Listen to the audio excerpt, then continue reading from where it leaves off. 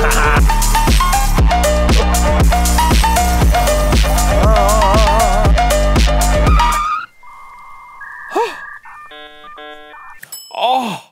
I've got an idea.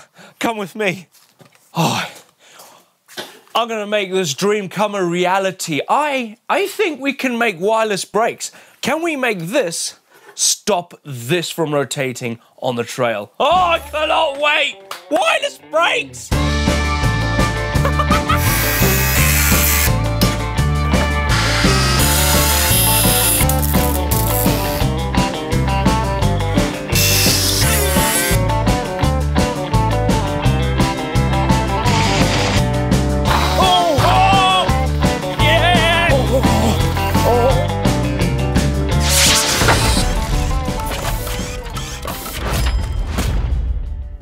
Right, let me explain my mad theory. So we have the disc. Then obviously on the disc we have the caliper. Then we need something to actuate the caliper. So I've got a 150 kilo servo with a cable that is going to pull the caliper. From the servo, then you will need a power stabilizer. And then from that, we have the receiver, which receives a signal from the levers up on the bars. And don't forget the battery to power everything. To make all this work, we need a lever. That is where I will use the controller and build a little housing to attach it to the bars. This needs its own battery supply as well. And this is my theory on how wireless brakes are going to become a thing. These right here are the TRP hydraulic caliper, but they're cable actuated. And I saw these kicking around in the office and I was like, oh, that is perfect for the wireless brakes, because the hydraulics is just going to make it a lot easier and a bit more power than just trying to pull a cable, because some of them are quite hard to pull. This is totally different to normal Blake builds where I'm working with metal and wood and building a van. I am going to go so geeky on this because I really want it to work, because I think a complete wireless bike would look insane. So let's get cracking, and I'm going to start with a caliper.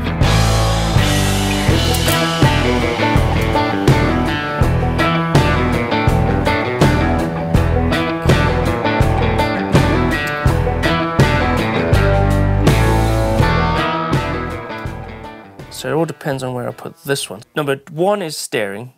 Number 2 is the servo. If I get the trigger, it should go.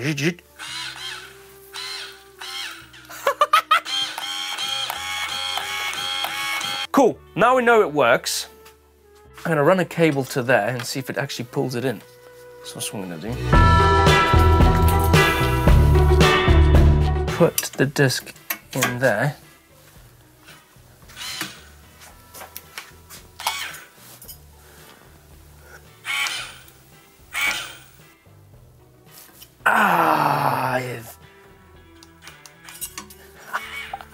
It works.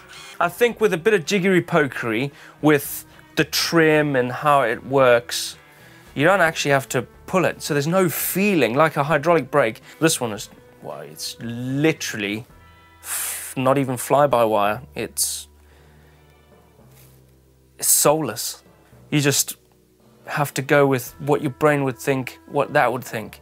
So you were like, oh, it's touching now, but you'll feel it with the loss of speed. Now the wireless system is going to be going on to my hardtail, my Scout.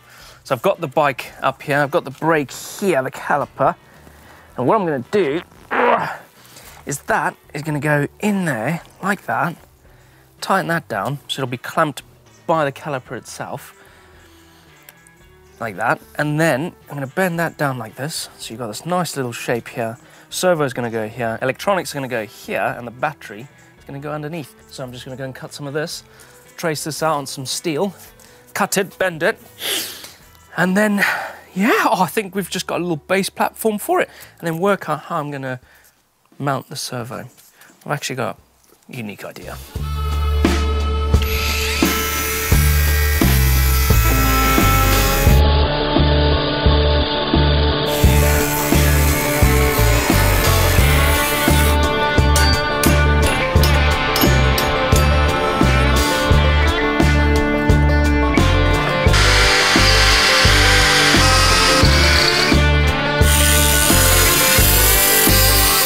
Okay, so I've made a cardboard template. I've done it out of steel now. I've actually cut these bits through here, so that's gonna go underneath the caliper. This is where the servo is gonna be mounted. All the electronics are gonna be mounted along here. The battery is gonna be underneath. I'm gonna go and test fit this. I'm gonna give it a nice little clean up and then fit on all the bits I need to put on there, and boom, we've got it. So my mum and dad have arrived. Dad's brought us tea, and it's normally my wife that makes us cakes, but it's my mum that makes me cakes now, and she's made turbo buns. Thanks, Mum. Oh, look. You want one, Luigi? Luigi, you gotta have Luigi. one of those.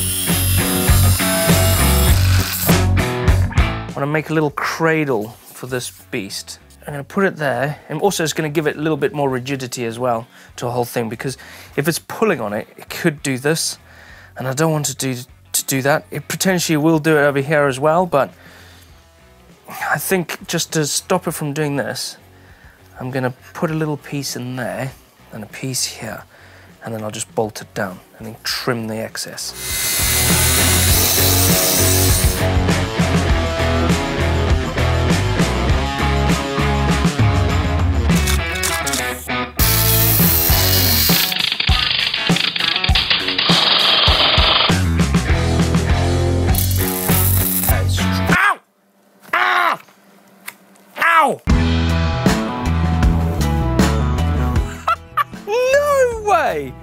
We've made wireless brakes! Definitely soulless, because there's no feeling. It's gonna work. It's flipping gonna work, but there is flex. Because it's 150 kilos, and look at it. That is so strong, dude.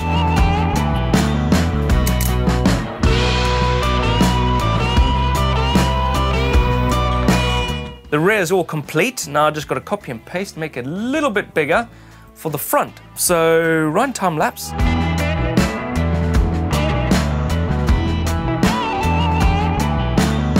All right, I'm done. I've completely built 2 brackets for the servos and all the gubbins for it to fit on the bosses for the brakes.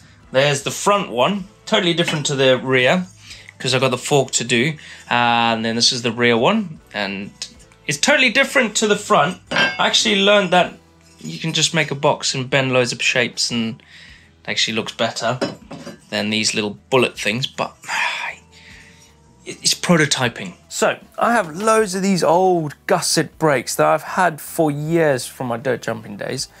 Kept them because one day they'll come in handy. So what I'm going to do is I'm going to utilize this lever and system right here. Take it all apart because we're going cableless, we're going tubeless, we're going everythingless.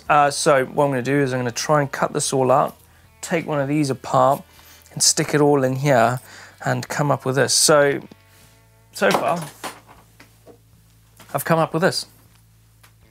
Look at that. But that's not it. I need to put the brains onto this thing. And the brains is this right here.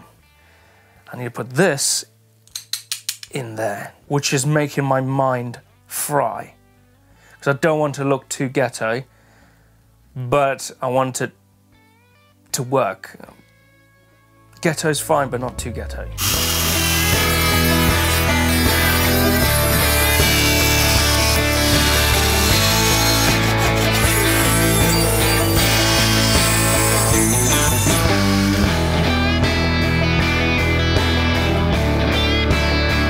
Right, this is where it should go beep.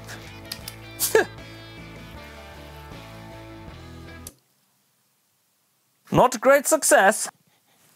God, that thing was on fire. Oh, me. Don't put your... That's hot. Why is that hot? Oh, my lip's on fire. Oh, it's melting it. Why? It's because they're touching in there. It's because they're touching in there. Ow! Burnt my lip. Right. It's not touching. Oh no. Do you reckon I've killed that? Oh.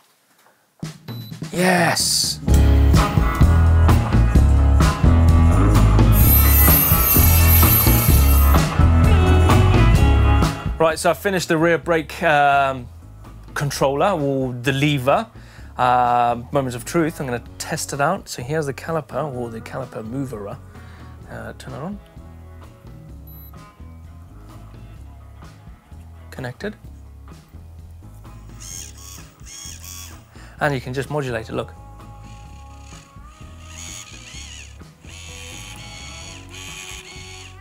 Anyway, on that, I think I need to make a front one. So copy and paste this. Oy! Boom, done. 2 levers. Look at that. There we go. We've got it. Front one is done. It's way better than the first one because I learned from the first one, and this one's a little bit more tidier. Still looks like I made it in my garage, but it works.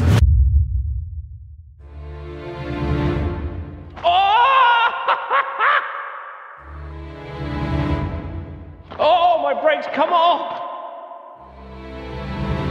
Oh my gosh! Oh! Oh! Oh! Oh! Oh! Oh! Oh! Right, we're in the woods. It's fully complete. I actually had to stay up quite late last night to rejig around the rear caliper because I built it to my Scout. Now I've got on my Spectral. This is my Canyon Spectral, everyone. Look at it. It's fully on. Lights on. Let's go and ride it. Right, servos are working. First trail. Launch pad. It's a blue, so it's moderate, which is good because I feel like I'm on a blue because my lights are blue. Anyway, drop it in.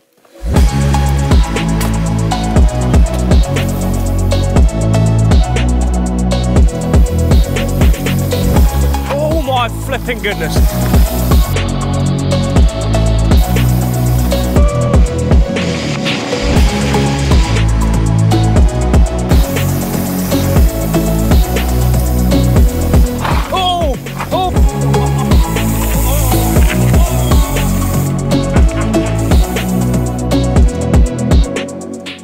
Look at that.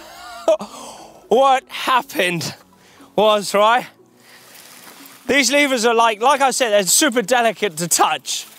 But this one, if you push it down and then pull the lever, it locks on. That's what it did. So I did a gap up there, which I'll do again, but I won't push down the lever.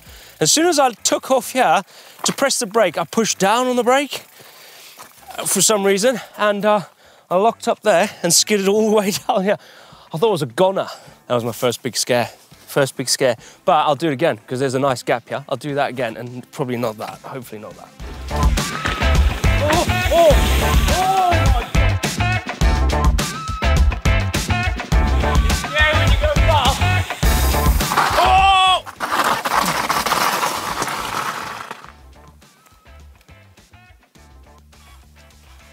It's happened again. Oh.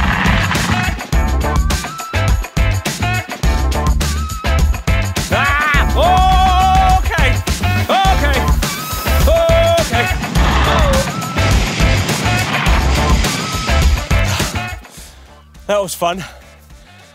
Oh, it's chilly. Right, I reckon we're gonna write some tech because going fast is something else, trying to modulate them brakes. Let's go and write something techy where it is speed and tech and braking at certain points. That is definitely gonna put these on another challenging level. Oh my gosh, I'm pushing. Oh.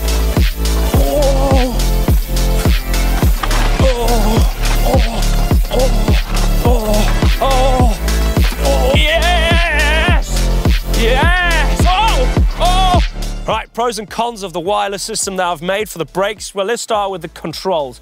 The front one, all right. It actually starts to beep the both of them if they start to run out of battery, which I didn't know, which is actually quite handy.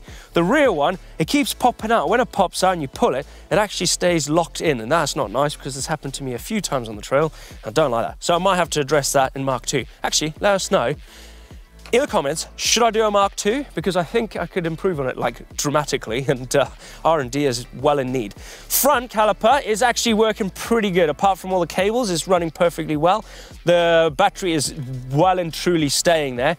Nothing to change there, it's really solid. On the rear, that's actually not that great. I had to redo this whole plate system because the one I made was for the hardtail, and it actually dug straight into the frame because of the post mounts. On the hardtail, it was like this. On here, it's like that, so it digs straight in. So it's a bit flexy when you pull the brake, and that's not nice. But I said about modulation, there is modulation, but it's so acute. There's such a micro movements within the lever to modulate it. You can't just do this. I find myself jerking on the brake, especially when I'm going fast. I don't really like it. I have to work out a gearing system to like bring it up or bring it down to make it feel like an actual mountain bike lever. Anyway, there's the pros and cons. It's actually working all right, but it's scary to ride. Talk about riding, let's carry on down this trail and finish it. Oh, this is where it gets rough. Oh my goodness me.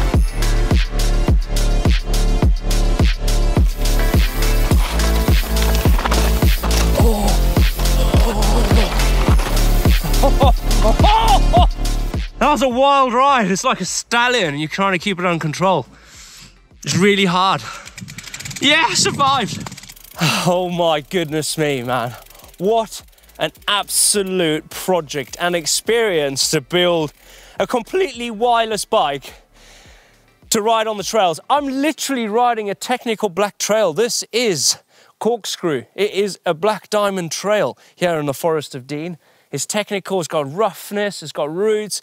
You need to pick your place where you need to brake, and I'm not riding it fast, and I'm a bit jerky.